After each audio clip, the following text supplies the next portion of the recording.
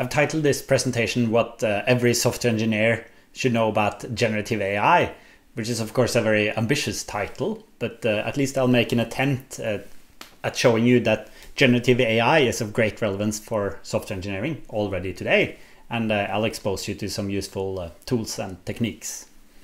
So we'll do this in 4 parts, multiple steps, starting from an overview of what's going on, discussing techniques and principles for effective use of generative AI, and then digging into concrete ways we can use and build upon large language models as software engineers. So we'll do this story in 2 iterations. We'll pass over all these 4 parts again later with then different focuses, but the first iteration is today. So the first thing one should know about generative AI is that it's like a tidal wave just bearing down on us. You should have such an image as this in your head when you're thinking about generative AI. AI is of course not new, but the current wave is a big one.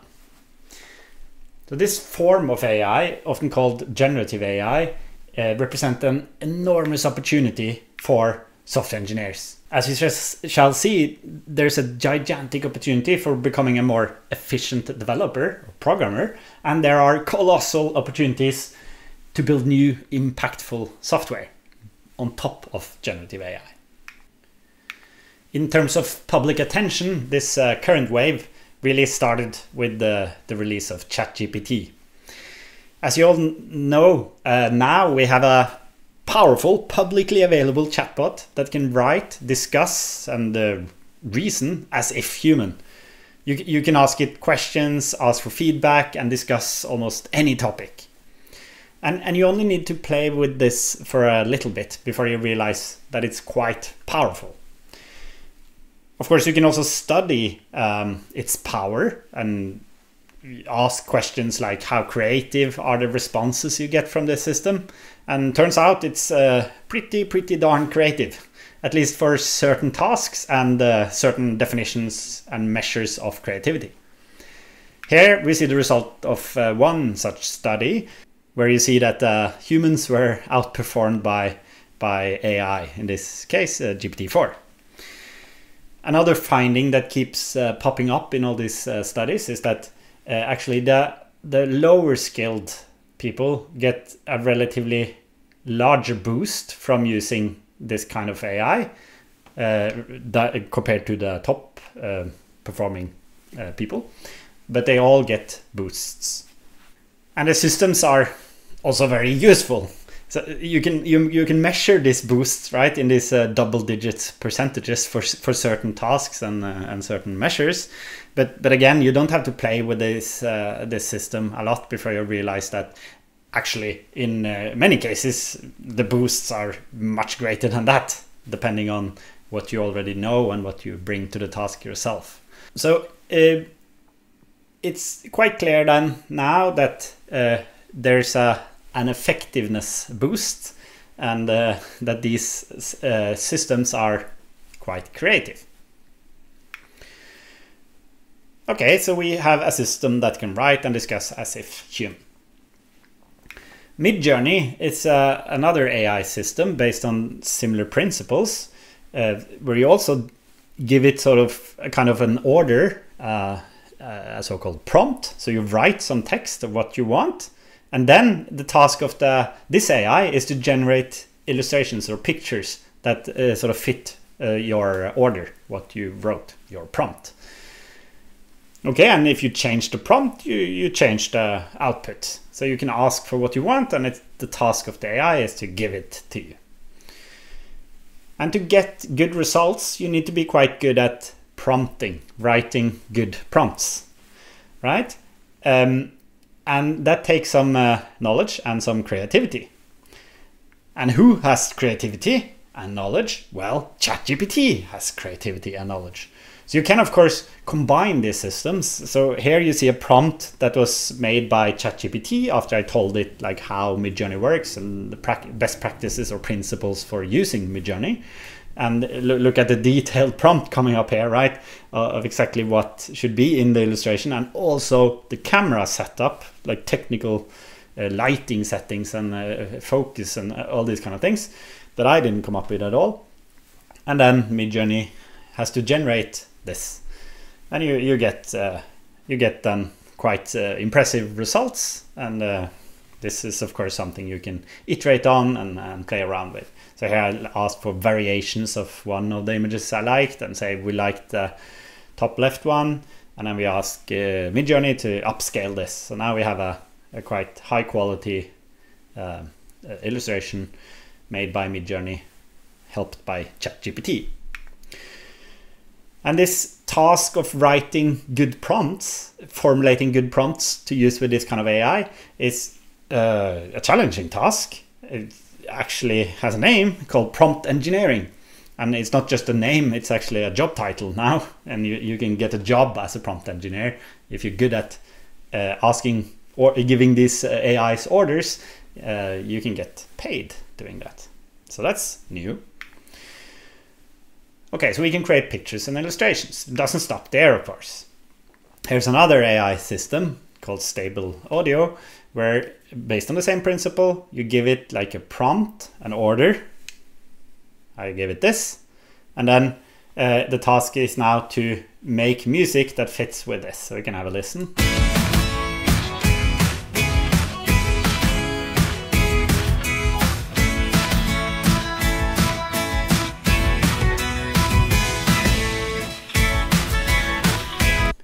Okay, and if you change the prompt, you change the music coming out, of course. So here's another output.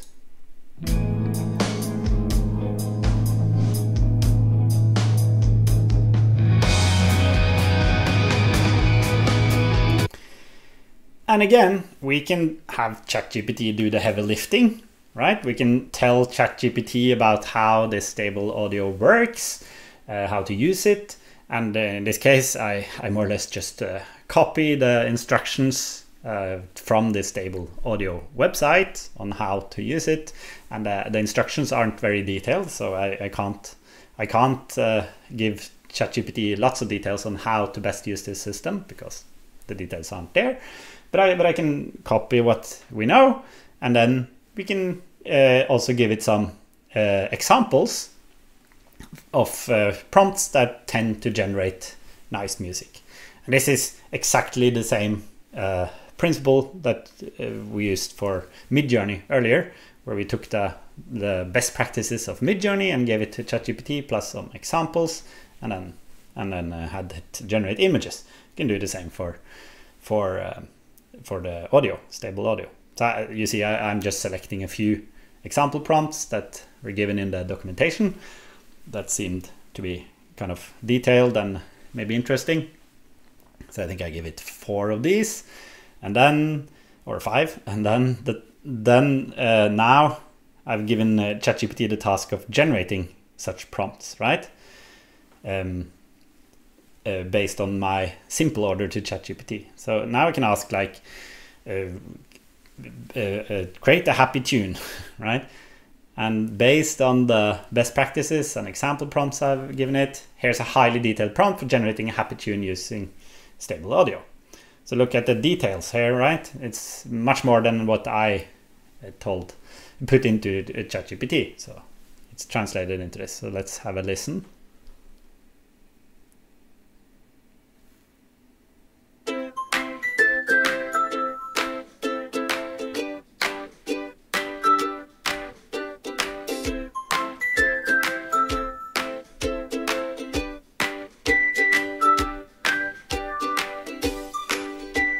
Okay, and then you can continue with this, right?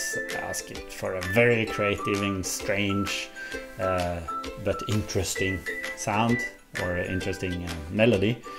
And then, okay, it has to translate this into something that it thinks Stable Audio will make good use of.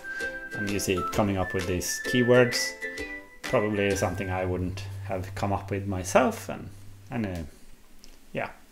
We can try it out. It's gonna be strange, right? But interesting, hopefully, because that's the task we gave it.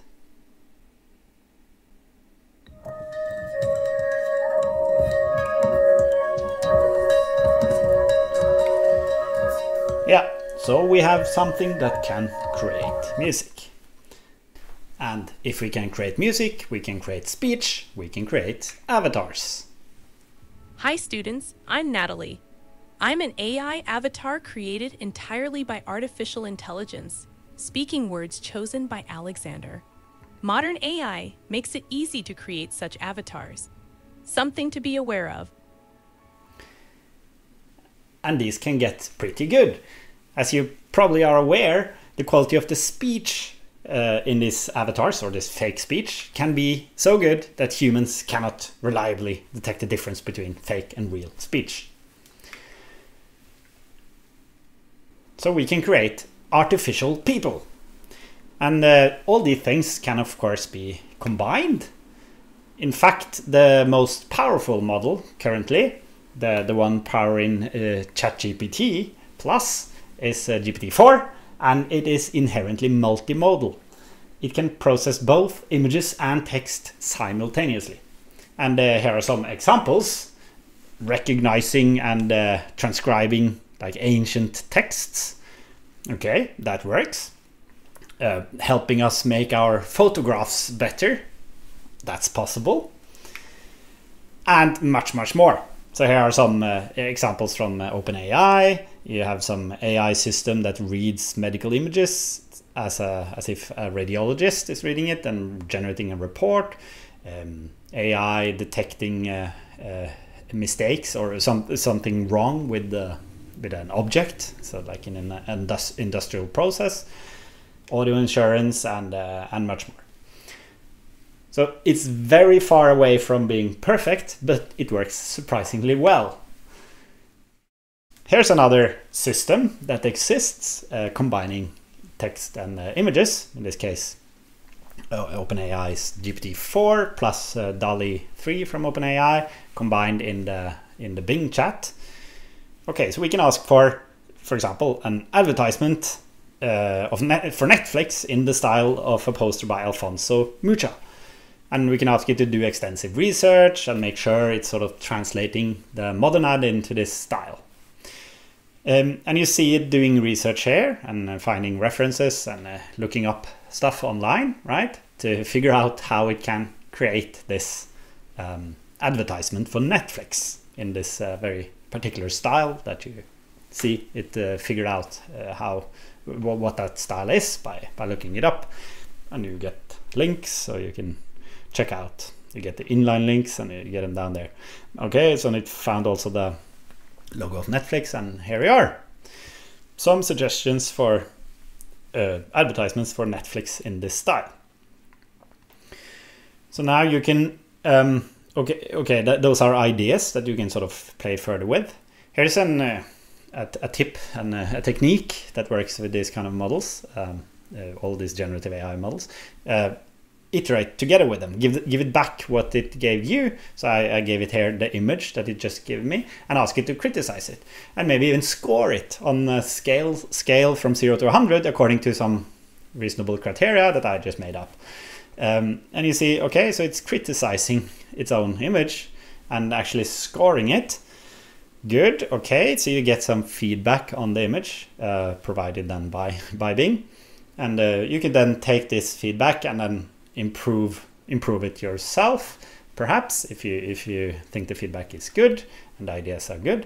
Or you can of course just ask it to take all these criticism into account and create another image that maximizes the score on all these criteria.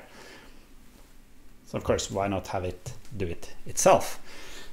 And in this case, what it comes up with is these examples. Okay, and then, yeah, you may like them or not, but at least it's an interesting process of generating stuff. So there's another example of combining different AI systems, generative AI systems. So let's have a look at this.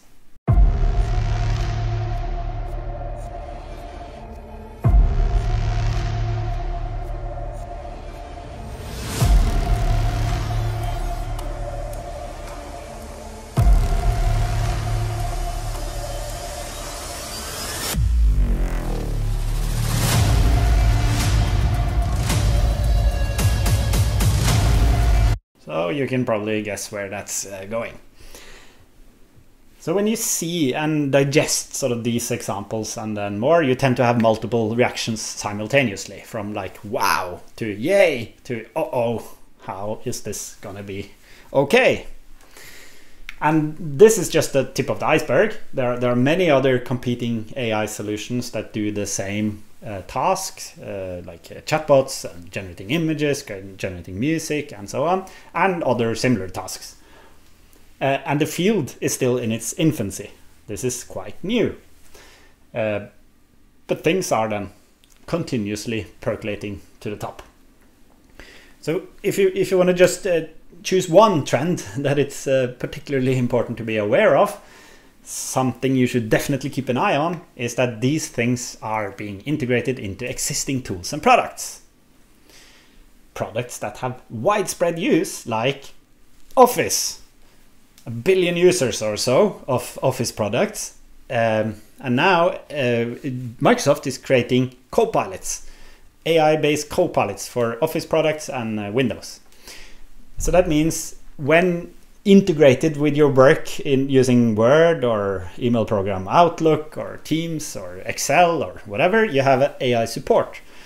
And this is able then to pull in information from across all the different products of, say, Office 365. So it's able then to know what your meetings were about. It can generate the meeting notes from Teams meetings, say, and pull in information from your Word documents when you're writing emails or calendar invitations and so on and so forth. And if you just think for a second about how many people are using Office products out there, like this, something like 1 billion people, it's clear that this is a big deal. And it's of course not just for Microsoft products. Google has the similar solutions in their products. So here's an example from Ethan Mollick. What's urgent in my email? And then draft some replies to those urgent things. And you get reasonable results. Of course it can do this, right? And this isn't like far off into the future. It's here now, and it's being rolled out more broadly as we speak. Okay, but that's text related stuff, right? But this is also true for image related stuff. Clearly, obviously, you would integrate this with, say, Photoshop, and for music generation, you integrate this with music generation software. So this is across the board, integrated into existing products and tools. Okay, but this talk is actually supposed to be about software engineering. So what about software engineering? Well, we are in for a roller coaster ride. We are of course also getting copilots.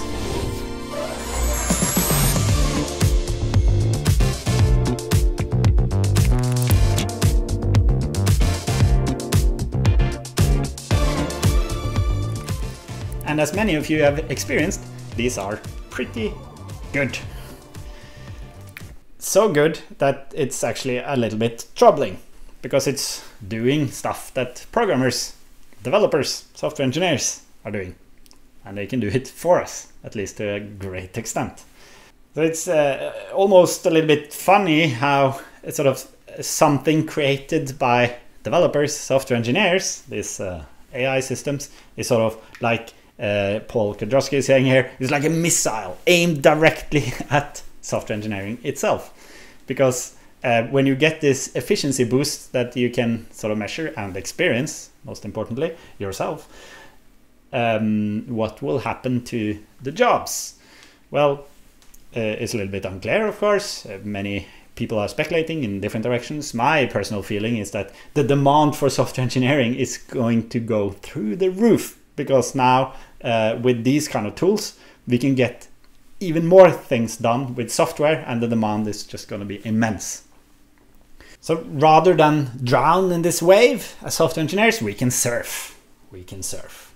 And that brief overview of the current landscape of AI brings us to our next point.